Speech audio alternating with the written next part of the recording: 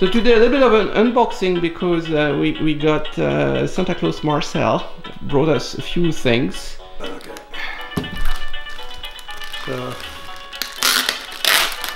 if you're really wondering where you are, you can't work in Astro Compass. This will do the trick.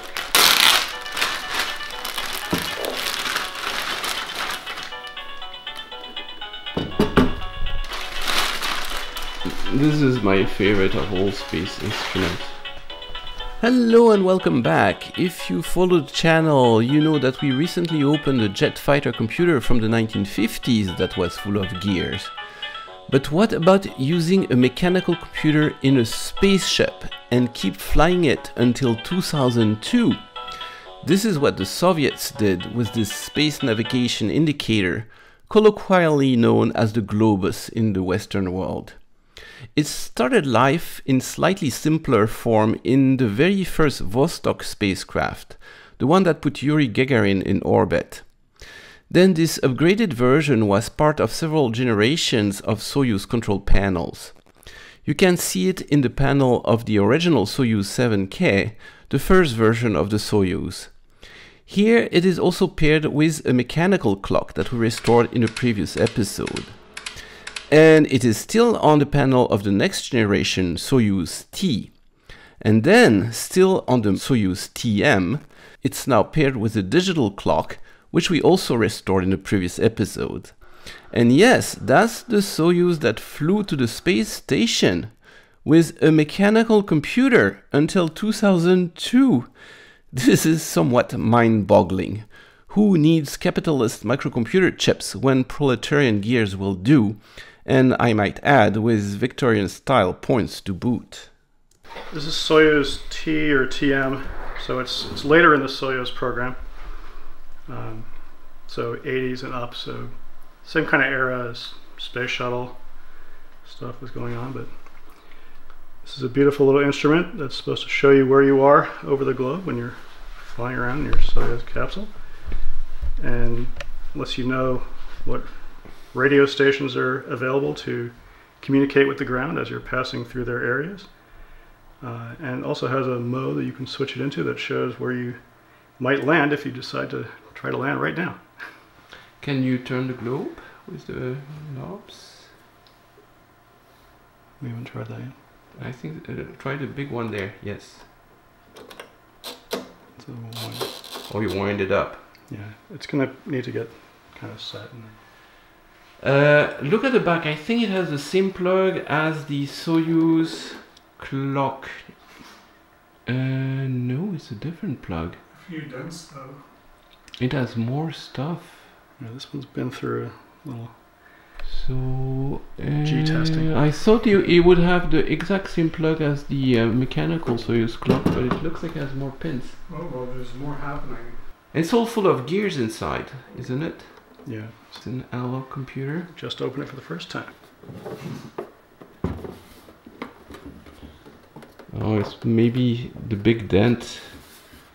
Can you show the big dent on the top right? One there. Yeah. One there. So this one has had a tough life. And it's not coming apart despite us having removed all the screws, and we think it's held right here, and this appears to be a tamper-proof thing. Is it blown up? So there's a stamp of some kind. So there's no serviceable parts inside, Marcel. What should we do? It's going to void the warranty. Yeah. We're going to show it's tamper resistant, not tamper proof. All right. Tamper evident. Okay. It came right off. It's just a stamp over the screw. Comrade, you did it. Someone told me if it's supposed to be the red wire or blue wire or something. Oh, that looks a lot better. Oh, something. Oh, that's the seal. Gasket. Now Oh, look at that. Oh, it has electronics in it. I thought it was only gears. Dude, this is the newer one. This is the Soyuz T kind of era. It looks like it has a little solenoid ratchet. This is the beauty. Oh, and the cardioid cam here. So there's an analog computer with gears. There's a key.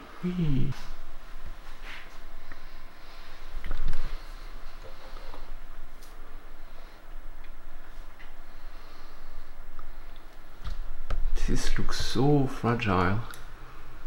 But it looks like it held up to the dents. Yeah. Pretty well. Yeah. You can undent it now from the other side. Seems to have a Ukrainian flag here. Yeah. That is just stupendous.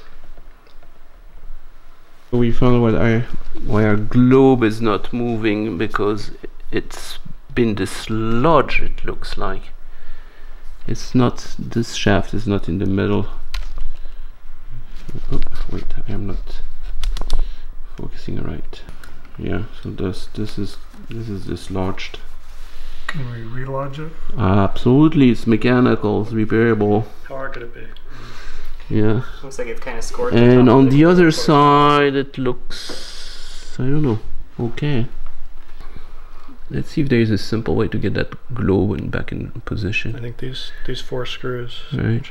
So we definitely confirmed with our little dipstick endoscope that it was out of position with the shaft bearing. By the way, this endoscope, sponsored by the company Dipstick, is turning out to be quite a useful instrument. You can dive in restricted spaces, such as in between gears inside this mechanism. This is a clip recorded directly by the endoscope. I'm trying to look for the end of the globe shaft, which we think is dislodged. Not quite successful this first time around, but there sure are plenty of pretty gears around. Here I'm trying to make my way in from another angle. Trying to go past that gear in the hole right there. Aha! I think I made it through. This is the money shot. I believe the hole next to the brass gear is where the shaft that holds the gear should be. So it's quite a ways off. We'll have to talk more about it in another video, but this is the Dipstick DS520 endoscope in question. It has 2 cameras, one that looks at the end and one that looks at 90 degrees off to the side. You can even have the 2 camera views at the same time. Comes with a few useful attachments, such as an end hook and a magnet to recover screws that you let fall at the bottom. Never happens to me, of course. And here's one that I made myself, a macro lens, so I can look up at readings of components from really close up. So quite a useful gizmo, and now that we know where the problem is, let's see if we can strategically take it apart without losing all the gears. We still didn't do our start. Feels like there's some pressure on here. It's pushing it out, so. Okay, hold on. Let's before you do that, let's feel it. Because I could see it. Yeah, you released it, but your globe has crashed into the thing. Yeah. You got it. So it's not going to come out without taking more stuff out. Yeah. Now this stuff is a little loose. We got to watch that. Well, but it's only the board here that's in our way, right? This has a weighted thing on it too. So the globe is out. We took the board out, and it was enough. But we could not put it back in at an angle, so. We freed the earth. Wow, there's this little gears at all kind of weird angles. Yeah, look at that. That's awesome. It's incredible. It's so cool. There's those numbers for the stations. Oh, that's how it. Oh yeah, there's a lot of stickers on there. Isn't Wow. there? And they are the interestingly, they are the NASA ones. There's Madrid. And It's Ascension Island. so is that Bermuda, Newfoundland. Well, you're pretty good. Yeah, Bermuda.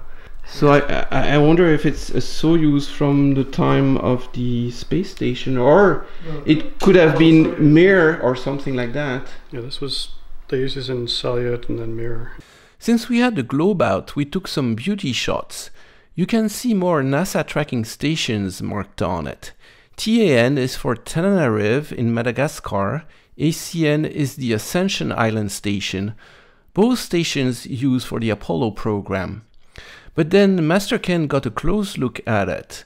As we turned the globe around, we could see HAW for Hawaii, GDS for Goldstone in California, QUI is Quito in Ecuador, all tracking stations for the Apollo flights. And then on the lower left, in the middle of the Southern Pacific, Ken spotted a red dot marked VAN. This refers to the Vanguard tracking ship. The Vanguard was a World War II oil tanker modernized and converted into a missile tracking station in 1964. More famously, she supported the Apollo and Skylab programs. And guess what? One of her last assignments for the space program was the 1975 Apollo Soyuz test program, or ATP mission as it is known. This was the last Apollo flight where an Apollo and a Soyuz capsule docked in space, ushering a new era of collaboration which eventually led to the International Space Station. And guess where the Vanguard ship was stationed during the ATP mission? Master Ken managed to find that out, 25 degrees south and 155 degrees west. And sure enough, this is exactly where the red spot is, if you take into account that 155 degrees west is shown as 205 degrees east on the globe.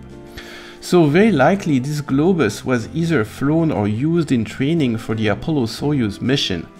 A bit broken for sure, but quite a score, Marcel, quite a score. But while we are on the globe subject, note that the axis of rotation is fixed at an angle of 51.8 degrees in this case. This angle has to exactly match the target orbit of the flight or it will be useless. If you want to fly in another inclination, a different globe with a different angle has to be installed before launch. For more on this, I'll link Ken's blog article on the Globus inner workings in the doodly-doo. But for now, we'd really want to know if we can repair our Globus. So you can clean the glass on the inside. Yeah. You sure can. Okay, so it just has to go into the bearing. So I think the bearing took a beating, which is a problem. So we probably want to deburr it in that corner over there. Okay, we put the globe back in, and I think it works. Can you orbit us? Other direction.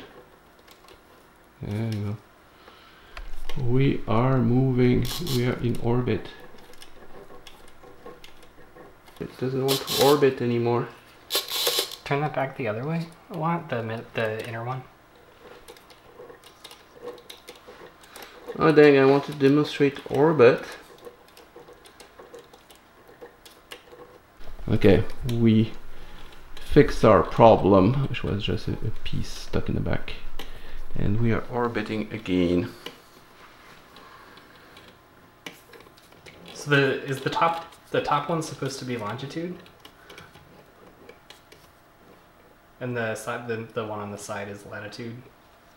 Well, it looks like we have this one well done. The top one is completely wrong. The top one is very wrong. Yeah. Yeah, because we didn't. But we have to retime it. Yeah.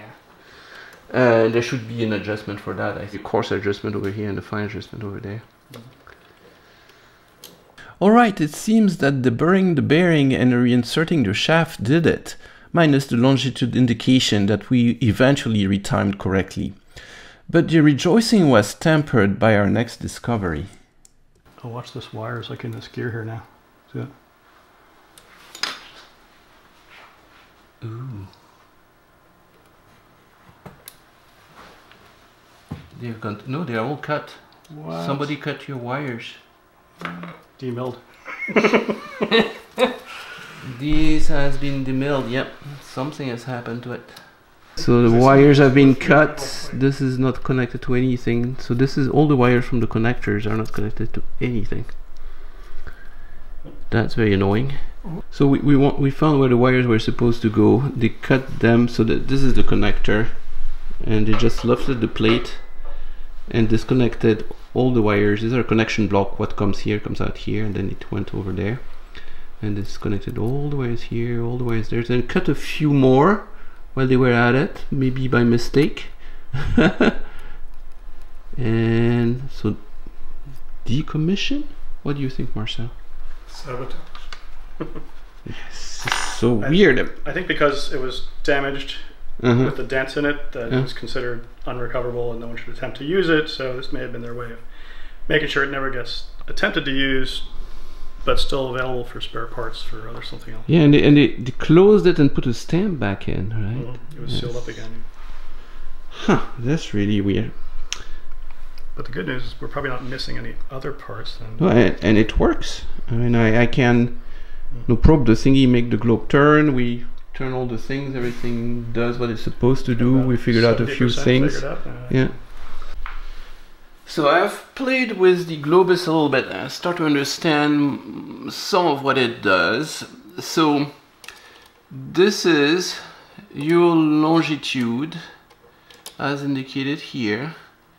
This is to adjust your position on the orbit with the latitude and longitude as indicated here. And right now we just departed from Kazakhstan. And we are on an orbit, and we are going to go back and flight right over it. So here we are again. So somehow this doesn't rotate the Earth when I do it by hand, because the Earth should have rotated from under us. So that's probably one of the clicky things in the back. In flight, the mechanism is probably actuated by pulsing the green solenoid here in a manner similar to the Soyuz clock we restored previously. And that should be, if they haven't changed it from the other Soyuz, it's half a second. Oh, look at this variable resistor here. So that's the clock. So same as the Russian clock. This is CPR. Yeah. This was the Soyuz clock we revived previously. It took pulses every half second. Ken's research points to 1 second interval for the pulses on the Globus, but we don't know yet for sure. We first have to figure out our cut wires. So 2 beats per second, and that will get it going. But there should be a way to adjust the position of the globe. Over here, this is to adjust the length of your orbit, which is around 90 minutes, and then you can adjust the main minutes, and then you can adjust the 1/10 of a minute and the 1/100th of a minute. So these are not seconds, it's a decimal number in minutes. And what that does is it changes this weird, it changes the height at which some of the cams rotate on this weird pinion, this weird conical thingy over here. See if we can focus on it. Can you do it? Yeah, this guy. And it has some cams riding on it, and if I get there, this cam, you see that cam over here? So this guy over here rides up or down,